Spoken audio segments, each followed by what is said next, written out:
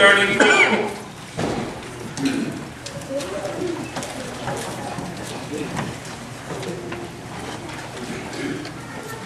You are beautiful beyond description, oh, marvelous for words, too wonderful for comprehension,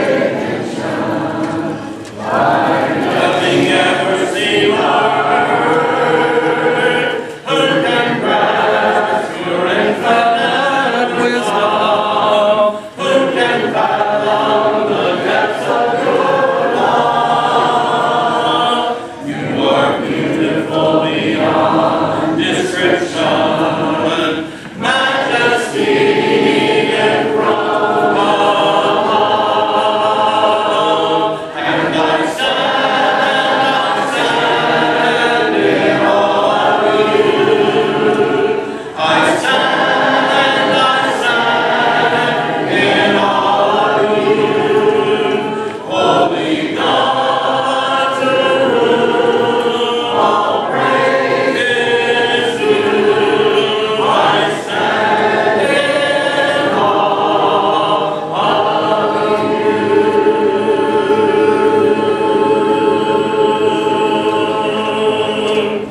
Number 107.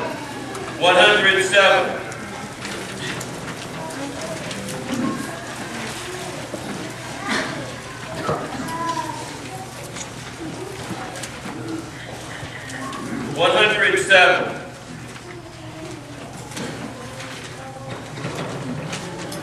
Since the love of God is shed, Christ's blessings on my head, I am made in my own.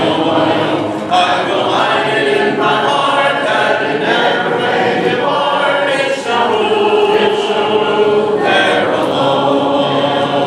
The love of God within the heart, a kindliness and warmth and fire. The soul will blow like Jesus in His tender mercy. If the heart is made His dwelling place, the love of God was like a flame. Through endless years it is the same. The love of God will never lose its glory till we see Him face to face. While His love bursts through and bright, we are walking in the light. He has shown us the road. We His glory must reflect, lest our goodness and neglect keeps us so from His God. The love of God within the heart, a kindliness and warmth and fire. The soul will blow like Jesus in His tender mercy. If the heart is made His dwelling place, the love of God will find a flame. Through endless years it is the same. The love of God will never lose its glory till we see Him face to face. Number 138. Number 138.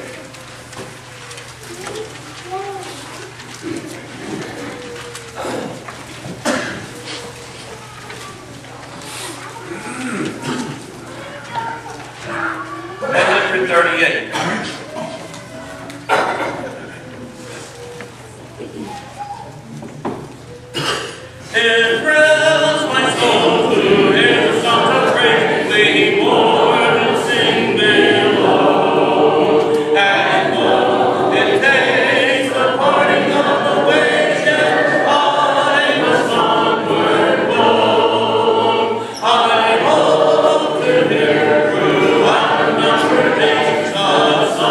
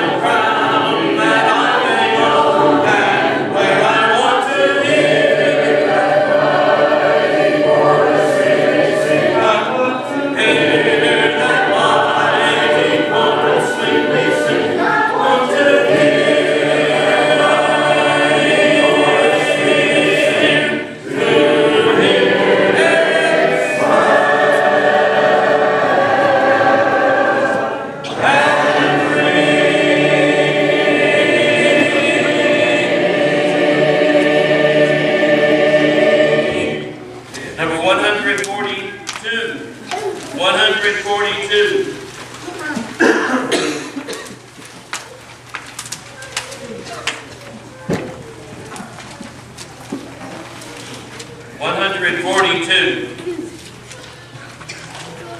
Worthy of praise is Christ the Redeemer, worthy of glory, honor, and power, worthy of all our souls' adoration, worthy art thou, worthy art thou, worthy of riches, blessings, and honor, worthy of wisdom, glory, and power, worthy of earth and heaven's thanksgiving, worthy art thou,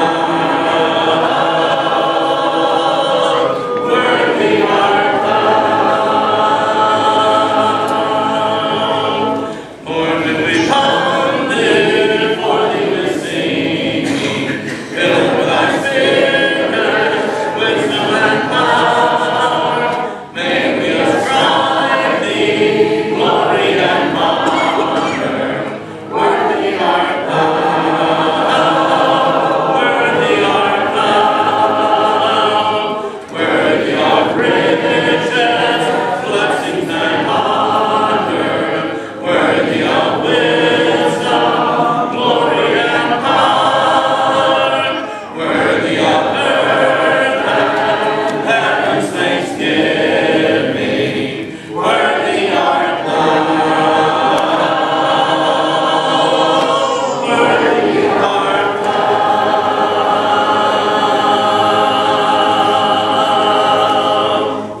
Number 199. 199.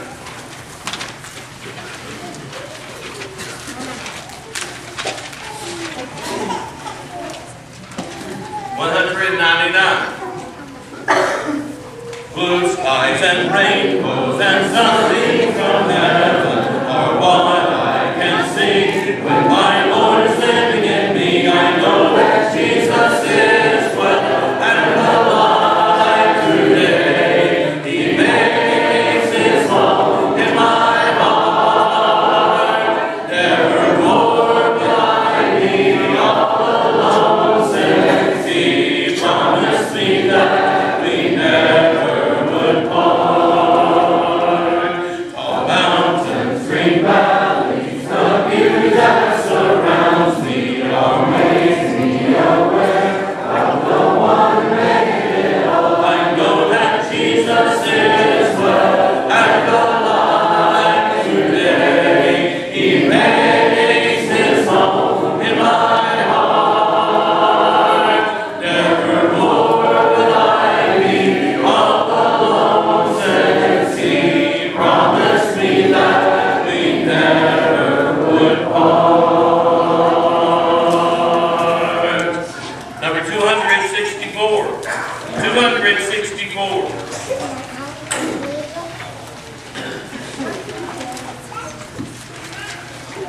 264.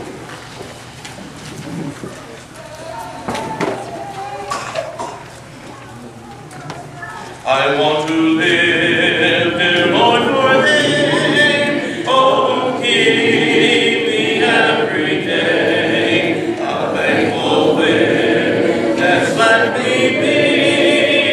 Along life's rugged way. Take my hand and lead me. Take me where you lead.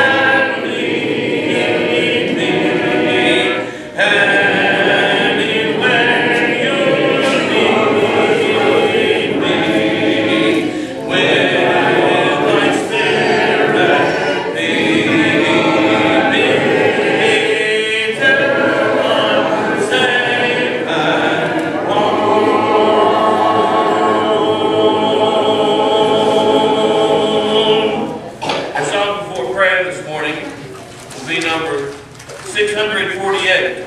648. Brother Tony Ballard will lead us in prayer after singing this song. 648.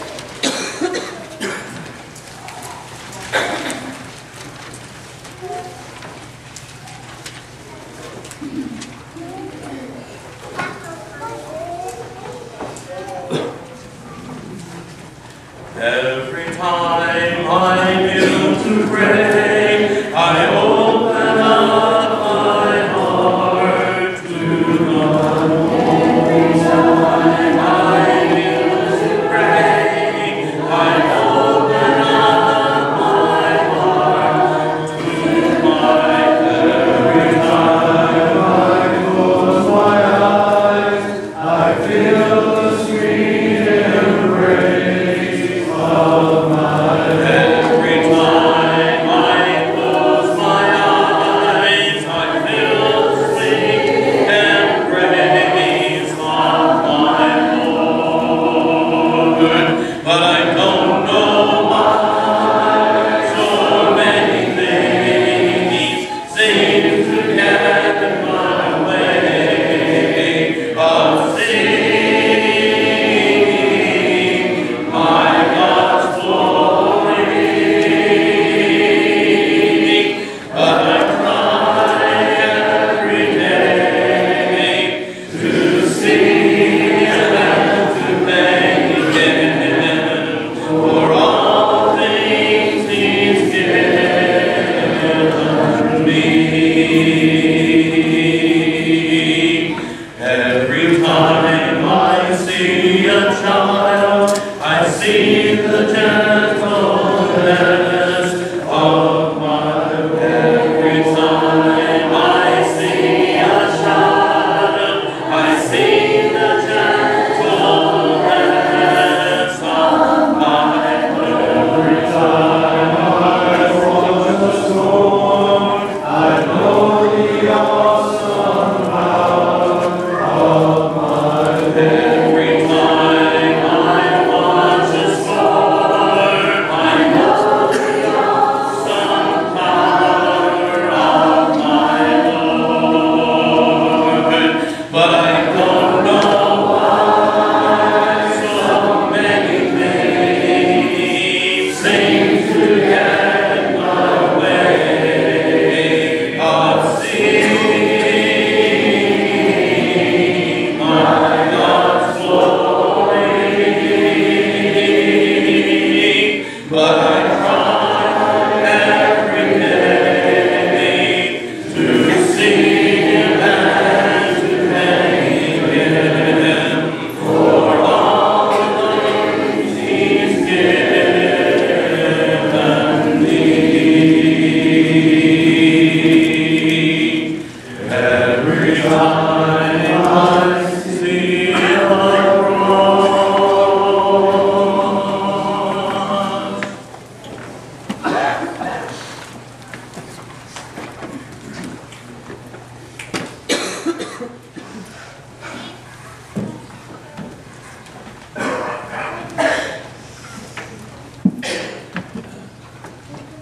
let's pray.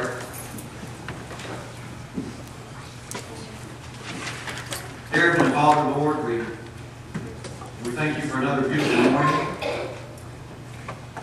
We're thankful for every blessing that you pour upon this church and are amazed at how abundantly you do for us. Lord, we thank you for the blessings of the happy and healthy little babies we have in the church this morning. We pray for their parents, that they'll have the wisdom and the knowledge to raise them up in your way. Lord, we thank you for our visitors this morning. And what a blessing they are to us. We pray, Lord, that there be something they hear, whether it be in a song, in the Word, and they realize that they need more of it, and they come back to us again. Lord, we thank you for the elders of this church and their leadership. We ask that you be with them and give them the knowledge and the wisdom to lead this church in the the direction you would have it go. Lord, the blessings here just flow so abundantly. Lord, we pray for this country. We pray for our political leaders. Lord, we pray for our soldiers and those in harm's way, whether it be abroad or here at home. Lord, we pray that this country realizes that it needs you. It seems to want to turn a blind eye, but Lord, more and more every day it seems to need to bow head instead. Lord, be with this country and help it come back to you. Lord, we know there are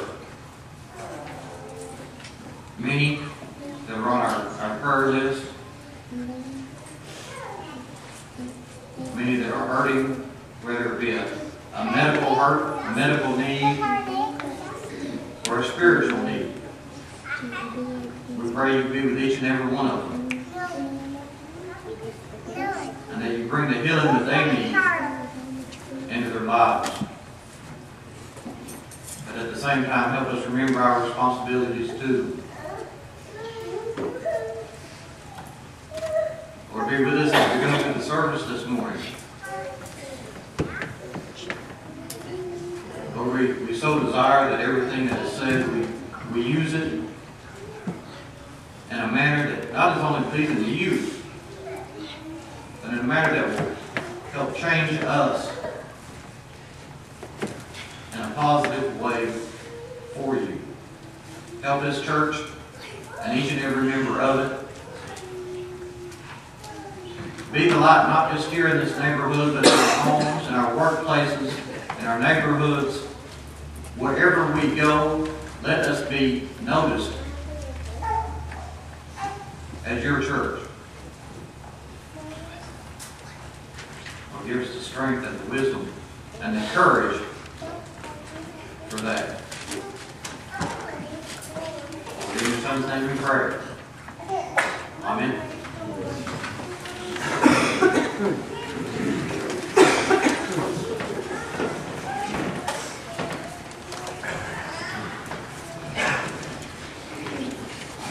I'll be reading today from Ephesians 3, 8-13.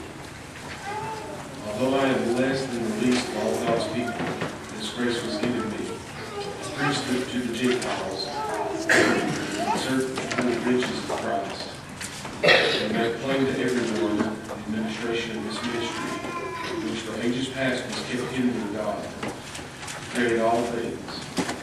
He is intended that now, through the church, the manifold wisdom of God should be known to the rulers and authorities in the heavenly realms, according to his eternal purpose, which he accomplished in Christ Jesus our Lord. In him and through faith in him, we may approach God with freedom and confidence. I ask you, therefore, not to be discouraged because of my sufferings for you, which are your glory.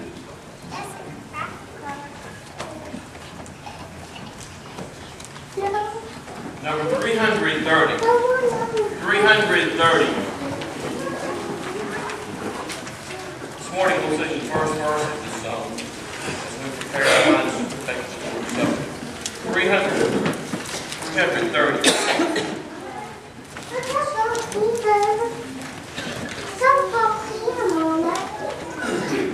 White head, white Savior, come to earth.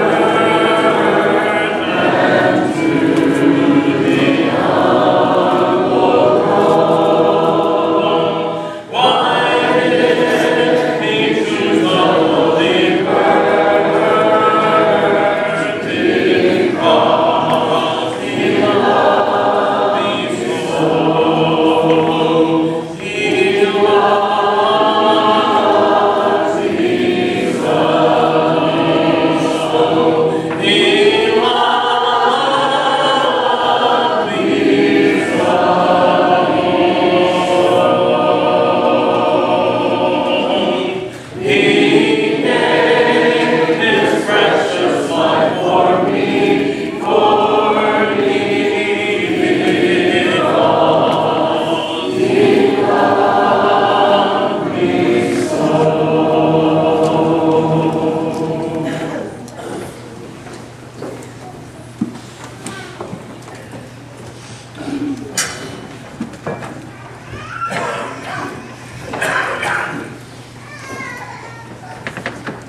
641.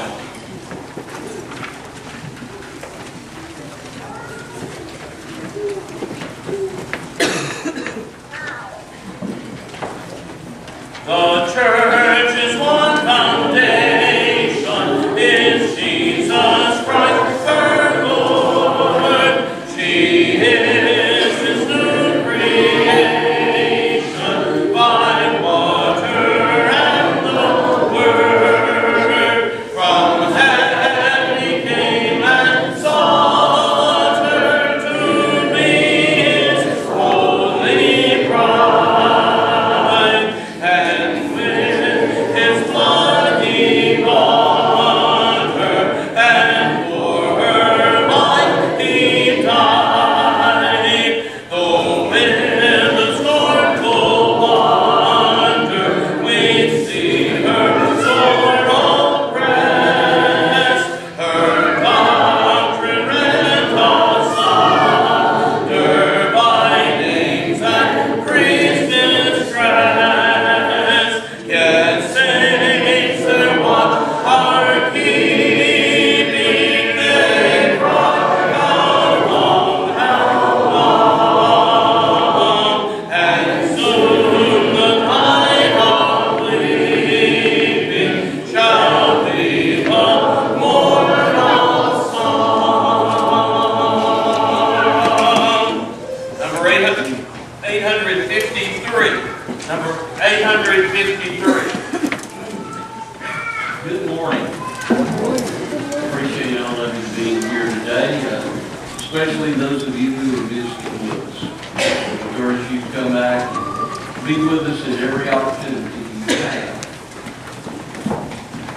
Rich showed me a brief video last week, and it was quite interesting, something the speaker had to say that I think sometimes we need to be reminded of. The speaker said the church is not Sunday morning. Now think about that. It's not Sunday morning. In fact, quite to the contrary, Christians are the church. In Matthew 16 and 18, we have the promise of Jesus, and I say to you that you're Peter, and on this rock I will build my church. Let me say something about the church. It is not an organization. The church is not the Sertoma Club, or the Lions Club, or the Sugar Dan Club. It's not the Let's Get Together and Party Club. It's not an organization.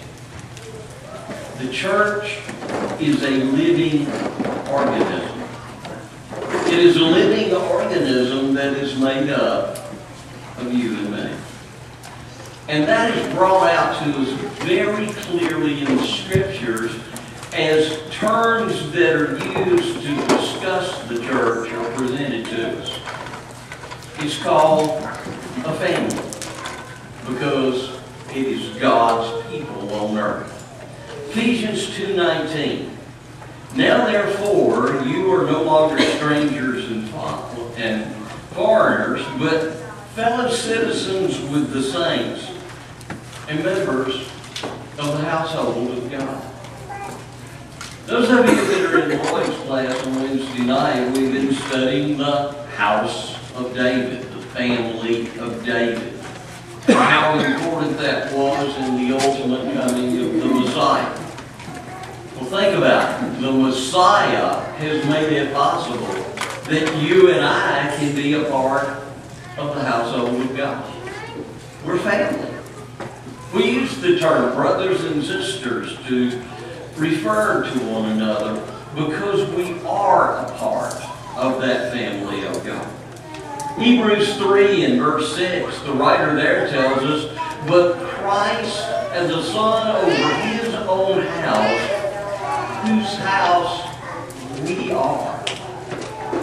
You know, there are individuals who have a problem with part of Isaiah 53 because as you go into verses 10 through 12, it talks about Jesus' prosperity. and he didn't have children. He wasn't married.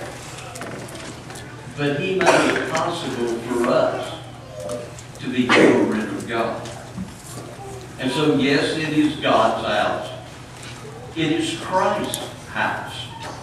And through him, and through his sacrifice, and through his death, you and I become a part of this great, great family. You know, this is a family so great, we're not going to know all our brothers and sisters in our lifetime. It's a family so great that when we ultimately get to heaven, we're going to be meeting family members for the very first time. And it's going to be a wonderful, wonderful experience for us. 1 Timothy 3:15 emphasizes this, that you may know how you ought to behave yourself in the house of God, which is the church of the living God, the pillar and the ground of truth. And so we're part of the household of God. That means we're living, breathing, active members of that. But the Bible uses another term. In fact, it is the most commonly used term in all the New Testament. We're called the body of Christ. Again, there's a reason for that. You and I carry out the work of Christ on the earth today. He's in heaven. So we become his mouth. We become his eyes, his ears, his hands, his shoulders, his feet. We are his people to do his work. Ephesians 5 and verse 30. For we are members of his body. But the scriptures go further. 1 Corinthians 12:27. Now you are the body of Christ and members individually.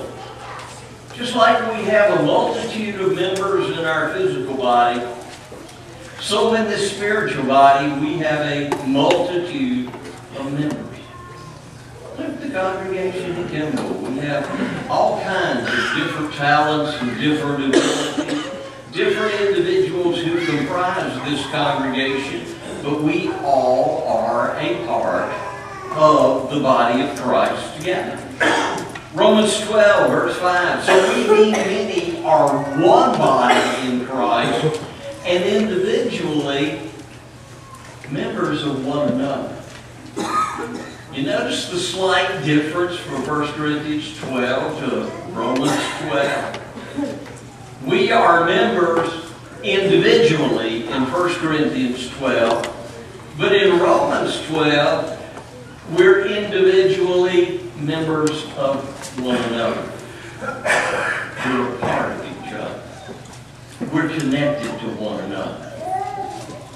In a strong metaphorical way, the blood of Jesus Christ courses through all of us to make us part of the body of Christ.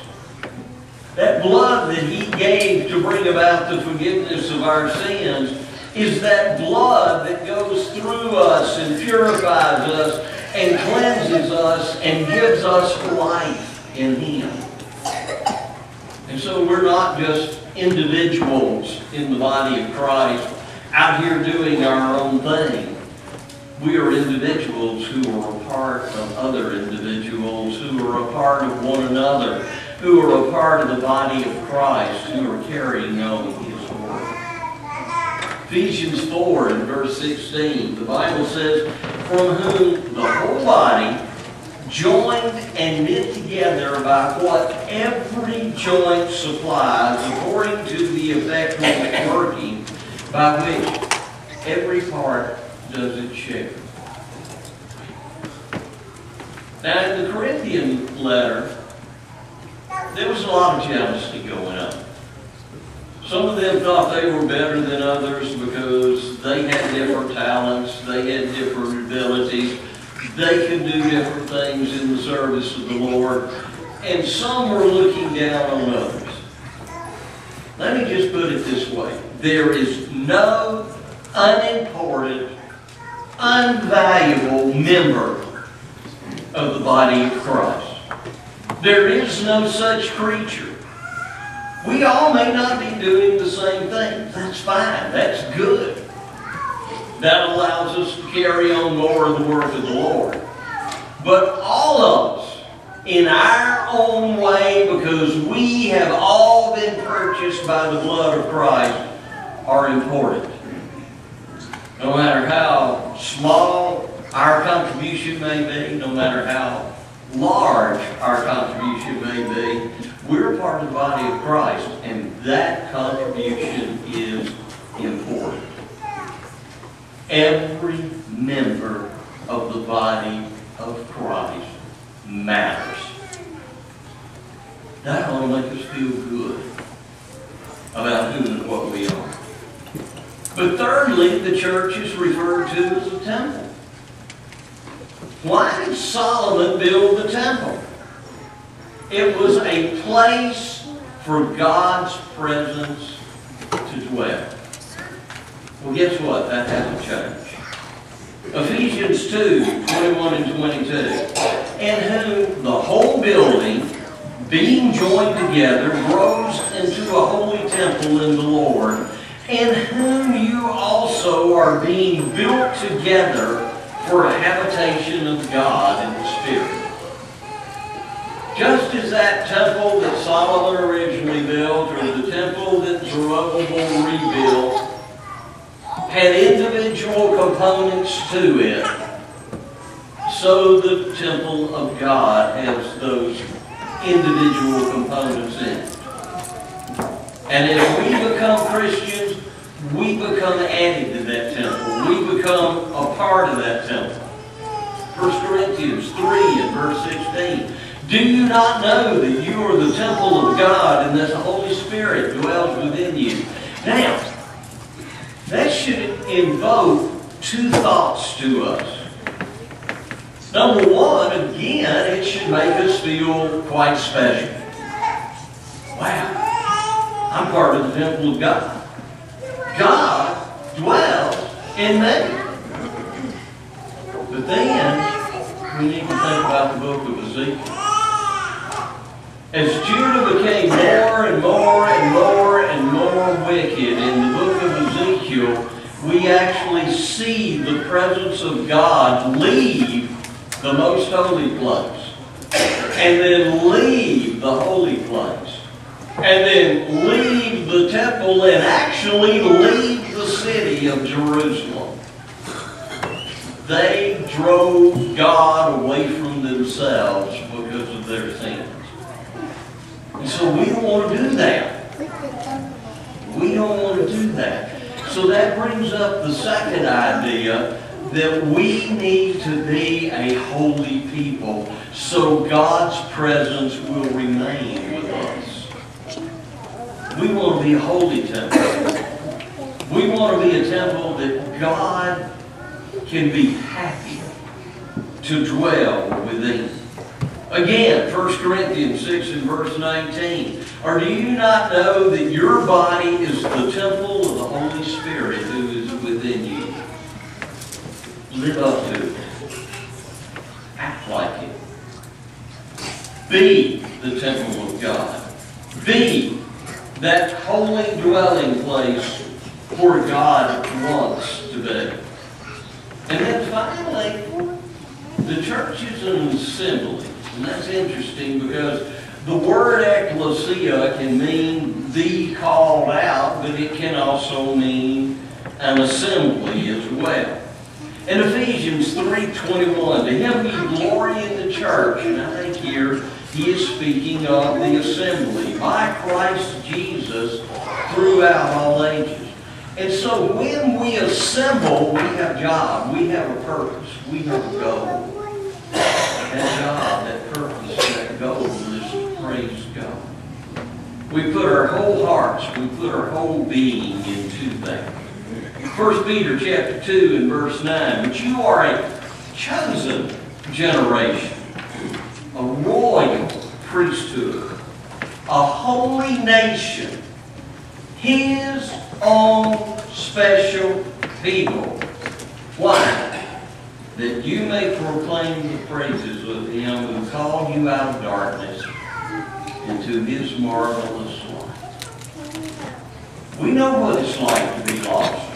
We were all there at one time. We now know what it's like to be redeemed in the blood of Christ. And because of that, we praise the God who made that possible. And we praise him with our whole being and our whole heart now. So as people hear our praise and honor and glory of God, they too will be drawn to him.